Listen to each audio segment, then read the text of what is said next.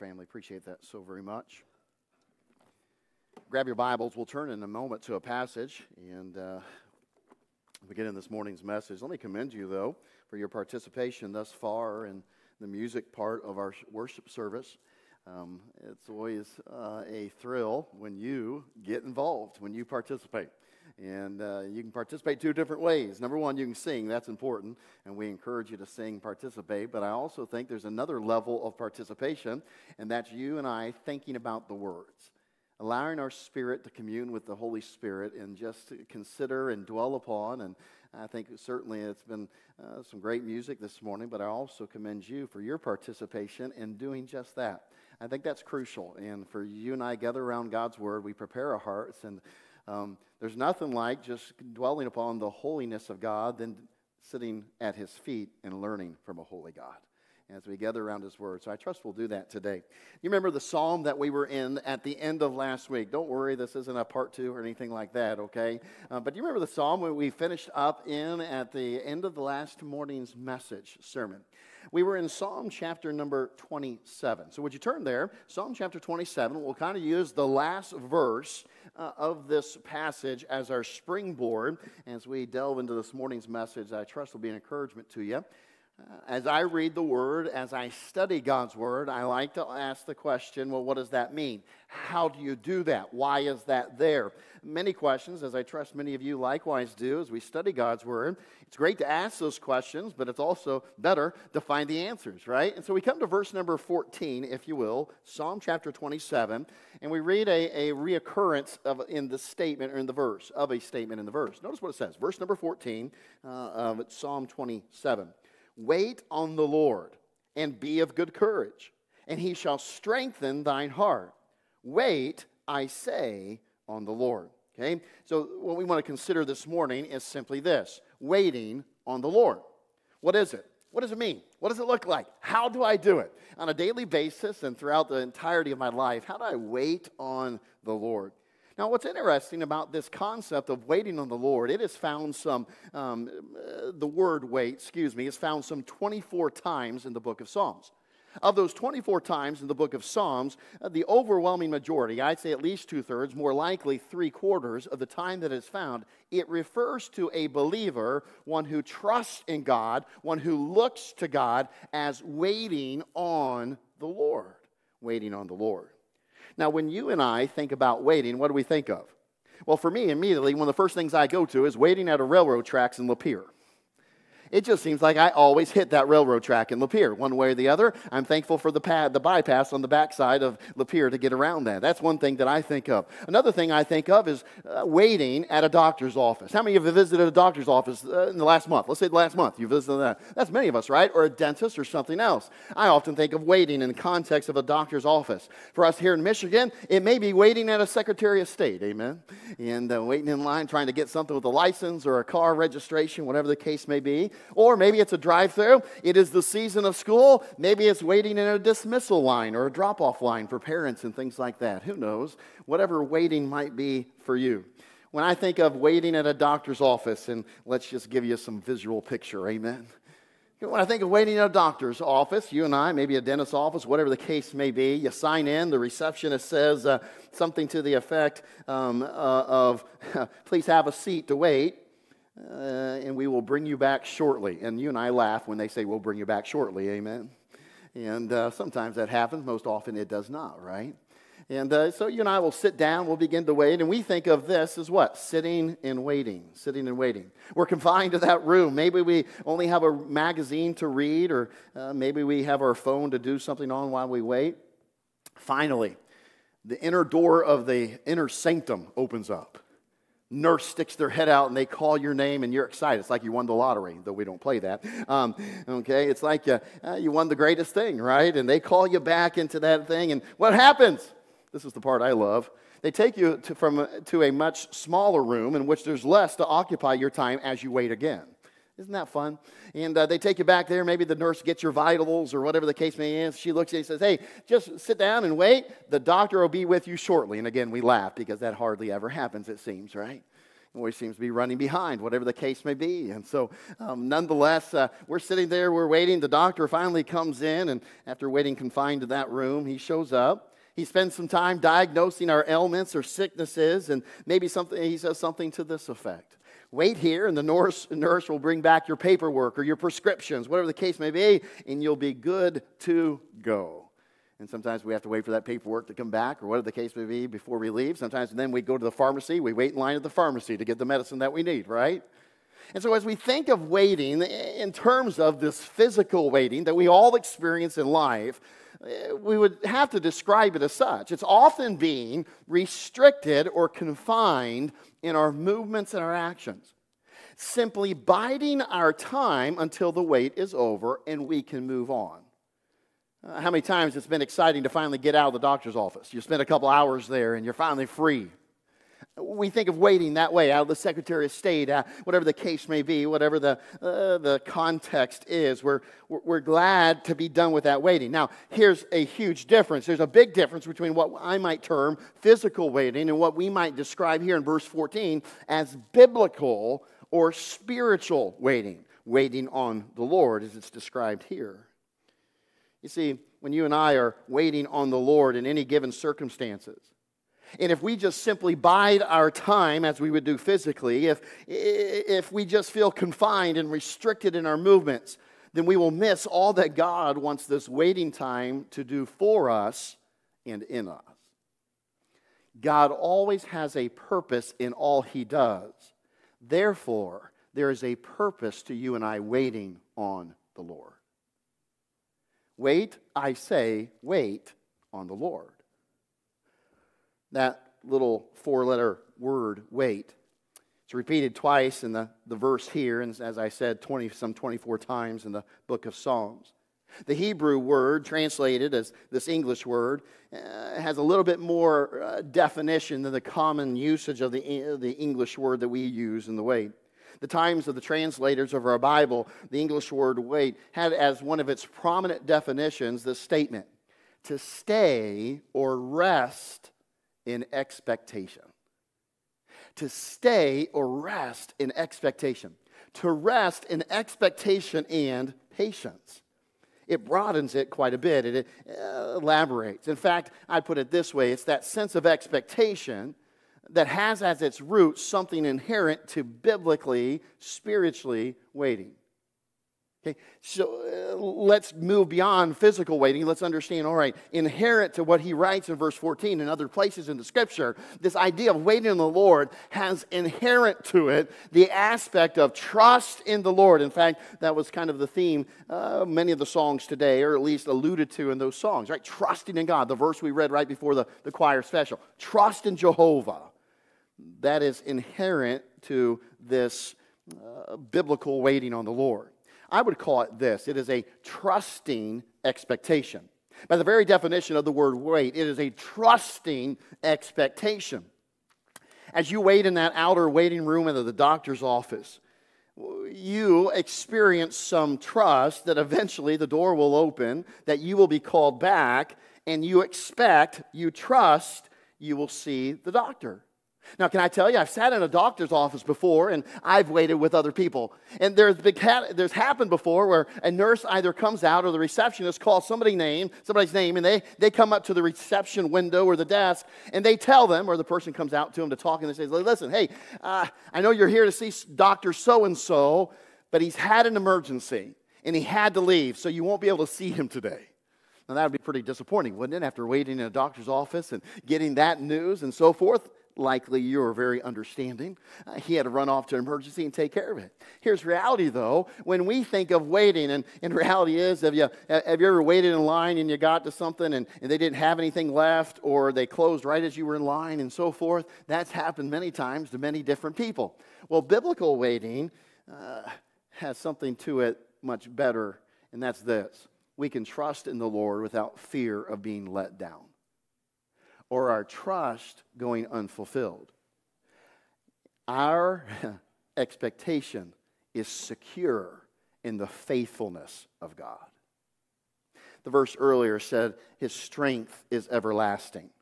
Literally, the reality is this: my expectation in waiting on the Lord is not grounded in any of my attributes, anything that I have. It is grounded and secure in God's faithfulness. May I ask a rhetorical question this morning? How faithful is your God? How faithful is your God? If our biblical waiting on the Lord, if our trusting expectation is rooted on the faithfulness of God, how faithful is your God? Well, I don't know about you, but I sure have found God to be faithful. I found Him to be faithful. As those verses said earlier, forever. Forever. Hence, that means that you and I, in turn, can wait on the Lord. How? Well, verse 13 or 14 says it. Number one, wait courageously. Wait courageously. Did you catch it at verse number 14? We read it here in Psalm 27. We wait on the Lord, be of good courage. One of the songs we heard earlier spoke to this truth too. And one has stated, what does it mean to be of good courage? Well, one has defined it as such or stated it. To be of good courage is to possess the inner quality that enables a person to confront danger and difficulty without fear and with calmness, boldness, confidence, strength, and trust instead. I would say that he describes an inner quality here. That is that the trusting expectation that you and I as believers can have. See, for the believer, it is resting in the strength of the object of our trust, the faithfulness of the object of our trust. That's the Lord. So you and I are challenged today, be courageous in our waiting on the Lord. What are you waiting on the Lord for today? What is it in your life that you're waiting on the Lord for? Maybe it's just a provision for today. Maybe it's direction for tomorrow. Whatever the case may be, maybe it's just simply, you know what, I can't wait. I'm looking forward to the day that Christ takes me home. So I'm waiting on the Lord. So in waiting on the Lord, you and I can be courageous. Be of good courage. So wait courageously. The courage comes from the assurance that we have that our trust in the Lord is not misplaced. As we detailed a moment ago, that word wait speaks of expecting. So you and I can expect to receive from the Lord, and that expectation will surely be met. So you and I are to allow the Holy Spirit to work in us. As He does so, we let that trusting expectation produce courage in your heart. How do you face tomorrow? Well, I hope you face it tomorrow because you have a trusting expectation in a faithful God. He won't let you down. He's a faithful God, so you can courageously face tomorrow. You can courageously face anything that you have coming up in your life because you're just simply waiting on the Lord. It's a courage. So I'd ask you today, number one, do you trust your God? Do you trust in Him? Can you say this morning that you found Him faithful? And if these things are true, then be courageous in your waiting on Him in any and every circumstance. Wait on the Lord. Wait, I say, wait on the Lord. There's another passage that we see that describes it. Will you just look over 2 chapters previous? The psalmist says it here in Psalm 25, verse 5. Read the verse with me as I read it out loud. It says this, Psalm 25, verse 5.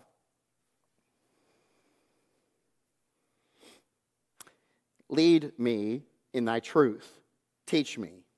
For thou art the God of my salvation, and on thee do I wait all the day. Another aspect of this waiting on God, it's not just sitting and waiting. The reality is, number one, I ought to wait courageously. I ought to be of good courage as I face everything and the next day that God has for it. Number two, we ought to wait continually. I like his description, all the day I wait on the Lord. Continually, it's a constant thing. We noted earlier that the terminology of the word wait literally means to rest in patience. Patience. I don't know about you, but I struggle at times in patience, maybe in my car or somewhere else. Struggle with patience. You and I are called to rest in patience. Here, the psalmist is speaking of something that his trusting expectation in him has produced. Okay? So he has a trusting expectation. His faithfulness and trust in God has produced courage to face tomorrow, but it also has produced something else. It has produced in him a continual patient dependence and reliance upon God. That every day that I can look to God and wait on Him today to do what I've asked Him to do what He's promised to do. I can wait on the Lord in His reliance and dependence upon a God who's faithful. In fact, I would dare say that the psalmist expresses a dependence upon God for everything. Everything. How often it is easy for you and I to go throughout our days on a daily basis and we do not rely on the strength of God. We do not rely on the grace of God. We do not rely on the encouragement of God. And we look to other things for it. And how disappointed we are at the end of the day. When you and I could rather instead look to God. His statement here in this verse is quite powerful. On thee do I wait all the day. I would ask you this morning, are you waiting on the Lord all the day? Is your expectation and trust in Him continually for all things? We are promised that such patience will surely be rewarded. Therefore, we're encouraged to wait patiently. I like how one author described it, patience. He said this, excuse me, patience is the fair handmaid and daughter of faith, trust. We cheerfully wait when we are certain that we shall not wait in vain. It is our duty and our privilege to wait upon the Lord in service and in worship, in expectancy, in trust, all the days of our life. I like how he terms it. It is our duty and our privilege. We wait cheerfully. We wait patiently. Why? Because we know we will not be left, or that hope, we will not be left unfulfilled. That hope is not in vain. That trust in Him is not in vain. It's a patient dependence and reliance upon God. Can I ask you this morning, are you patiently, continually relying and depending upon your God today? Do you express to God your dependence upon Him? Father, I'm looking to you today. I'm trusting you today. I'm relying on you today. I sure do need your help. I won't be able to face today without you. God, I need you to walk with me. I need you to be with me every single step of today. Do you really wait on the day of all the day on the God of your salvation? I like how the psalmist said that. Listen, I've trusted you for salvation. I can trust you for today. I'll wait on you all the day. Or instead, does your patience with God often grow thin? What He's doing and what He doesn't do, his lack of answer to prayer in the way that you would want, it doesn't come out the way that you would desire. Does your patience fade? Does your patience with God wax thin? God, and we then in turn stop relying and depending upon Him. I would exhort each one of us today to simply do what the psalmist has encouraged us. When you wait on the Lord, wait continually, patiently. Exhibit a patient dependence and reliance upon your God in all things that springs from that trusting expectation. Wait courageously. Wait continually. Number 3, turn with me if you will. We'll keep in Psalms, obviously, Psalm chapter 52. Psalm chapter 52. We find another description of this waiting on the Lord and what it means to wait on the Lord in all things, in this life and certain circumstances, situations, whatever the case may be. Maybe there's a prayer request that you've brought multiple times before the Lord and now you're just waiting on Him. How we ought to do that. Wait courageously, wait continually. And then we come to Psalm 52, verse 9, and we see another description. It says this, I will praise thee forever because thou hast done it. And I will wait on thy name, for it is good before thy saints. This kind of flows with the idea of God's faithfulness a moment ago. But we'd say this, wait courageously, wait continually, and waiting on the Lord also involves waiting confidently. Confidently. Thou hast done it, and I will wait on thy name. Trust today, and God today has been vindicated by His past actions. We could say His past faithfulness. Let me put it another way, and this is a good way to write it. Past blessings create present confidences. Have you been blessed of the Lord? Has the Lord answered prayers in your past? Has God shown Himself strong on your behalf? Are there times that you can think of that you can praise God for how He has worked and what He has done in your life? Past blessings create present confidences. I can trust him. I can have confidence in him today. So I can wait on him forever because I am confident that my God will do what he says he will do. Because I've seen it. The blessings have flowed from his hands before. He always comes through. Hudson Taylor, he was the founder of the China Inland Mission, himself a great missionary in different ways. In his home, he had a plaque that hung there for many, many years. On the plaque, he had recorded on there 2 Hebrew words, one a name. It was this. The first was Ebenezer, and the second was Jehovah Jireh. You know those 2 words. You know the first, Ebenezer. It simply means hitherto hath the Lord helped us. To this point, we have found God faithful. We have seen in the past that he's done great things. He has been there, our help. And then Jehovah Jireh, the Lord will see to it, or the Lord will provide. The Lord provides. And I love how he has it, because you see that in that one plaque, these 2 statements, these 2 words. One looked back while the other looked forward. In essence, one reminded him of God's faithfulness, the other of God's assurances. The faithfulness in the past, I found God to be true. I have found God to always be there. So today, I can wait on the Lord. I can be courageous. I can continually wait on him, and I can be confident because of his assurances for the future. Because these things are true, we wait confidently on God. Can I ask you this simple question this morning today? Is God your only hope?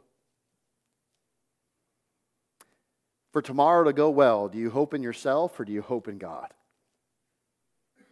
For things to work as you would have them to, do you hope in the way your ability to work things out and to orchestrate, administrate things? Or you, Lord, my hope is in you alone. I look to you, waiting confidently. As the hymnist might describe, he is the anchor of my soul. The anchor of my soul. I have confidence in him. May I ask you this morning, is that how you are waiting on the Lord today? In your situation, your circumstances, do you have a hopeful confidence that trusts in him in all things? This is the biblical waiting you and I are called to display, to possess. It is courageous, it is continual, it is confident. But the psalmist would also have us to understand something else about this waiting on the Lord. Look with me, if you will, to Psalm 37. We go back a few chapters, Psalm 37. Notice the description given to us in Psalm 37, verse number 34. Psalm 37, verse number 34. Starts out with our phrase, simply this: wait on the Lord and keep his way, and he shall exalt thee to inherit the land. When the wicked are cut off, thou shalt see it. Okay? What we see here, number 4, is this: wait consistently. So wait courageously, wait continually, wait confidently, wait consistently. Here's the one big way that biblical waiting is so different than what we think of physical waiting and so forth. What is God saying? Don't miss it. He's saying this: don't just sit there and wait, but rather wait and do. Rather wait and do. Wait on the Lord and keep his way. We cannot expect to receive from the Lord unless we ensure that we are walking in his ways. Stay the course. Walk the narrow way. In fact, let's put it this way: walk in the ways of the Lord as you wait on the Lord. So walk in the ways of the Lord as you wait on the Lord. Make sure that we're not just sitting in a chair like in a doctor's office. All right, Lord, what are you going to do? And do absolutely nothing. Have no focus about following him, keeping his way, as he would say in the passage here. So it would beg the question of you and I this morning as God's children. When God could speak from heaven and give us a report, would he say that's true of us today? If God could talk to you and he gives you a little report on how you're doing, when he say that you are consistently keeping his way? Or has that kind of gone by the wayside? Has that failed because you've been waiting on him for this thing? You've kind of been so focused on this, and in waiting on him, you've kind of let things slide, the keeping of his way. See, such consistency in our walk is the action of waiting on the Lord. It is what we are called to do as we wait on the Lord. Have you ever been sitting in a doctor's office and the receptionist says, okay, while you're waiting, and they hand you a clipboard, they say, hey, I'd like you to fill out these forms. We need your insurance updated. We need this information, past surgeries, you name it. Would you just fill out this form as you sit and wait for the doctor and you sit down? My friend, that is very similar to what God is saying, and God is saying this: please keep my way and obey my words as you wait on me. Keep in the way. Don't forsake it. So waiting on the Lord does not mean you and I just don't focus on anything. Doesn't mean that we give up doing anything. No, it's quite the opposite. God says, when you wait on me, keep my way. Do my ways. Obey my word. Fulfill the things that I have commanded to thee.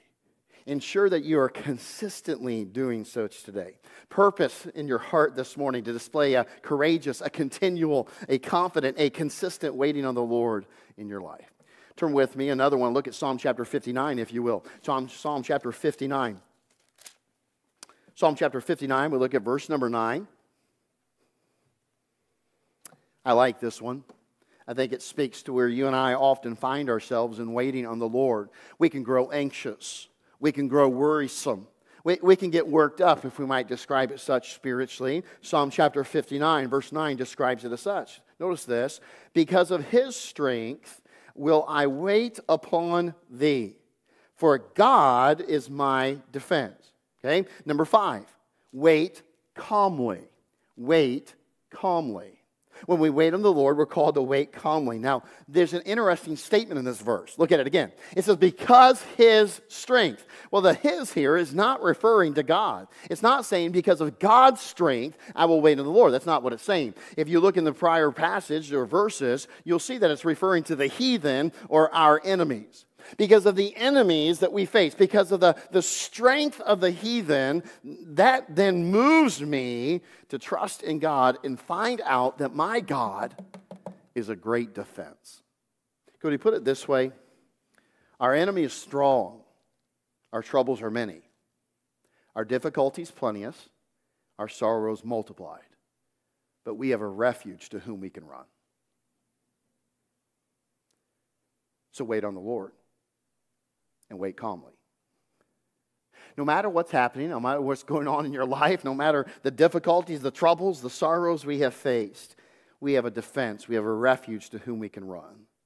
One has rightly said, it is a wise thing to find in the greatness of our difficulties a reason for casting ourselves upon the Lord.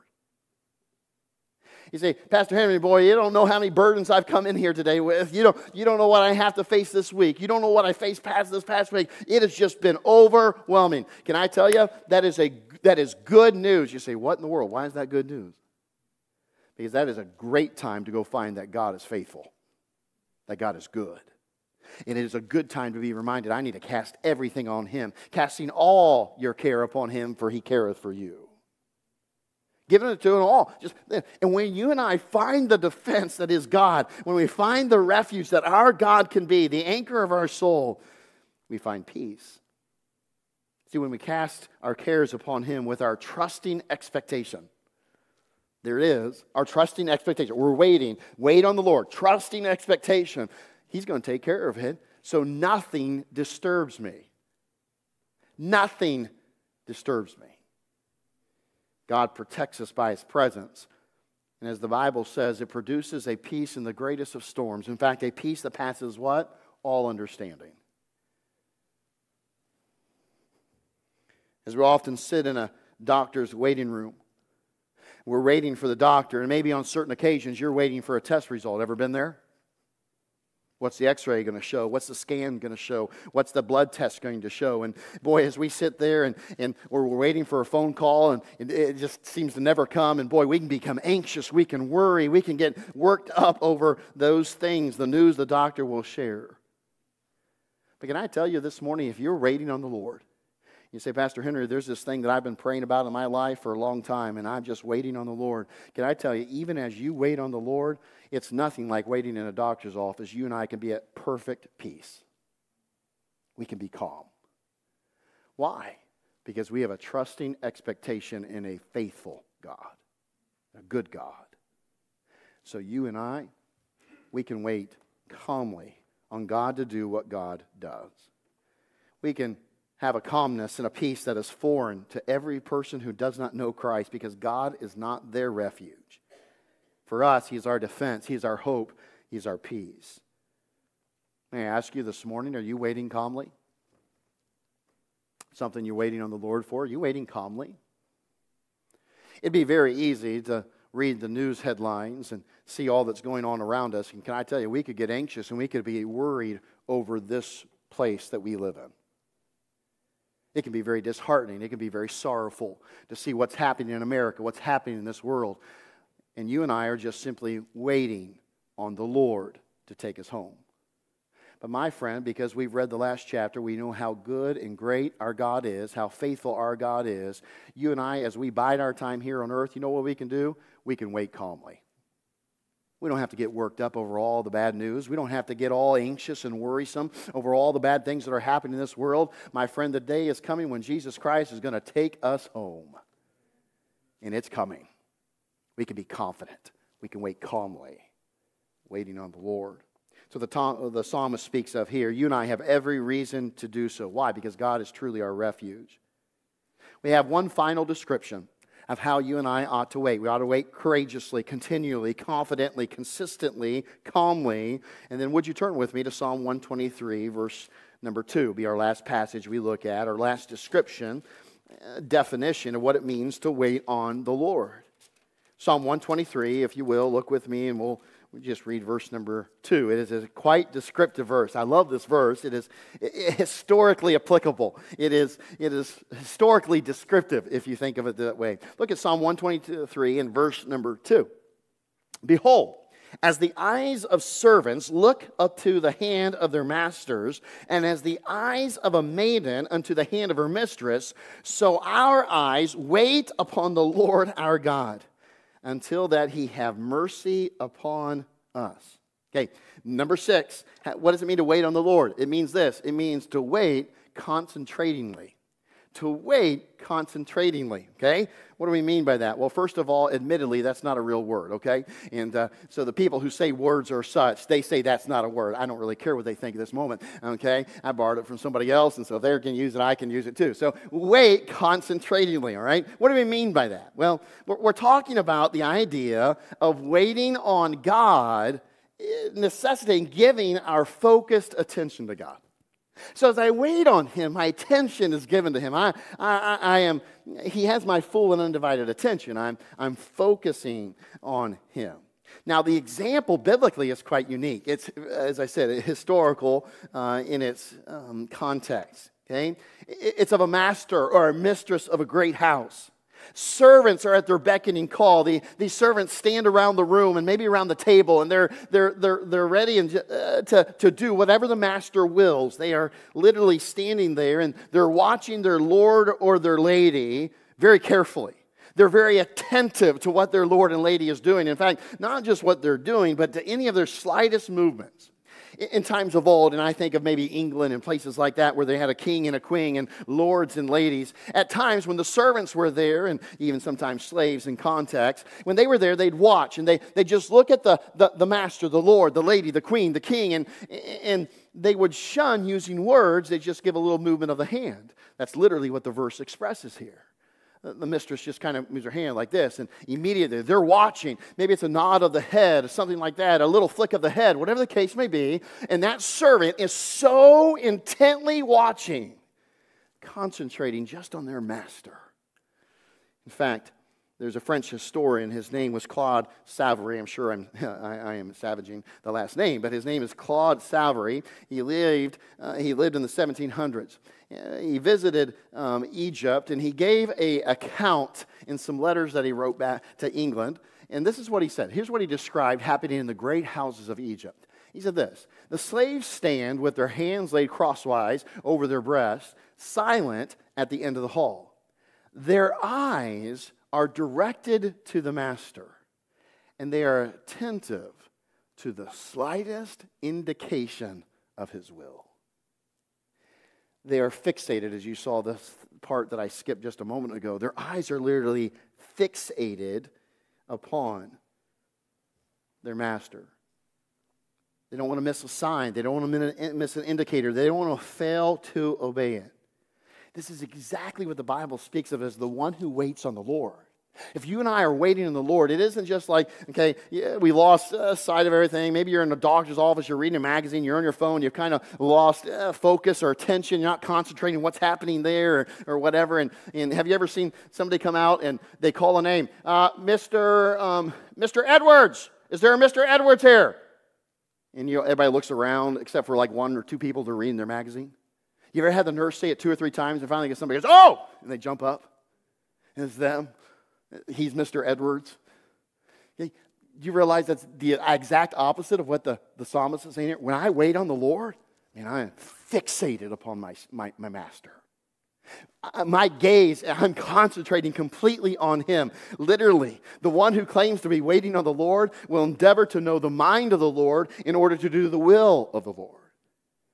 We imagine in times past in history, the servant was just standing there and his eyes were fixated upon his master. The least little nod, the least little wink, the least little nudge, whatever, hand movement, as the verse might describe of a mistress. He is ready to go to work. He is ready to obey. He is ready to heed the command. Literally, for you and I, what does that mean? When we wait on the Lord for something, we give ourselves to God and His Word, and we yield to the indwelling Spirit. We give them our full attention in this life so that you and I are ready for any command the Lord would give us as we wait on the Lord. Oh, it's not sitting and waiting and doing nothing. No, it is sitting in our eyes fully fixed upon our God. Famed British preacher and theologian of the early 1900s, G. Campbell Morgan, he described it this way, and I like what he says it is not. He says, waiting on God is not laziness. It is not going to sleep. Waiting for God is not the abandonment of effort. Waiting for God means first, activity under command. Second, readiness for any new command that may come. Third, the ability to do nothing until the command is given. I love the last little statement. We're fixating or we're focusing on the readiness for any new command. When you and I wait on the Lord, we ought not to grow lethargic. We ought not to grow passive. We ought not to get our gaze off of God. We ought to continually say, what does the Master want me to do? What would He have me to do as I wait on my Lord? The last statement, I like it. He says, the ability to do nothing until the command is given. That sounds counter to what we just talked about until you realize his statement is this: I will do nothing in my own strength. The servant standing there in the hall doesn't decide, well, you know what, I'm thirsty. I'm going to go drink out of that pitcher. Takes the pitcher off his master's table. He doesn't do that. He doesn't do any effort or do anything of his own volition. He only does what his master commands. The delights of his master. And so, my friend, you and I are called when we wait upon the Lord to do such. That is why this laser-like focus of one who waits on the Lord, Psalm 65:5 puts it this way: my soul, wait thou only upon God, for my expectation is from Him. Trusting expectation. In this passage, Psalm 123, you see what verse 1 says? Look at it, verse 1, Psalm 123, it says this: unto thee lift I up mine eyes. I lift up mine eyes. Unto thee. It's the only place that I'm looking as I wait on you to fixate our gaze upon Him. Be always ready to do His will. As you and I consider all these biblical descriptions of waiting on the Lord, we see how very different spiritual waiting is from physical waiting. So as we think about waiting on the Lord, and I don't know in context for you today what all that you're waiting on the Lord, at the very least, we're waiting on Him for eternity, for heaven, for salvation to be full and complete. But I don't know in your life right now what you're waiting on Him for, but could I ask you this? Is it a courageous waiting? Is it a continual waiting? Is it a confident waiting? Is it a consistent waiting? Is it a calm waiting? And is it a concentrating waiting? I believe the Holy Spirit would have you and I now, in these next few moments, and what we might call this invitation, to evaluate our own waiting on God to ensure that it meets the description here above. This invitation, as we step into it in a moment, as the piano begins to play, it is a time of reflection. It is also a time of introspection. And it is a great time for you and I to ask God, Father, I'm waiting on you here in this way, in this area, in this situation.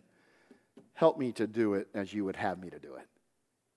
Father, help all these descriptions to be a part of my life. And if not, would you give me the grace and the strength to make sure that they are? Father, we thank you for your word. I'm grateful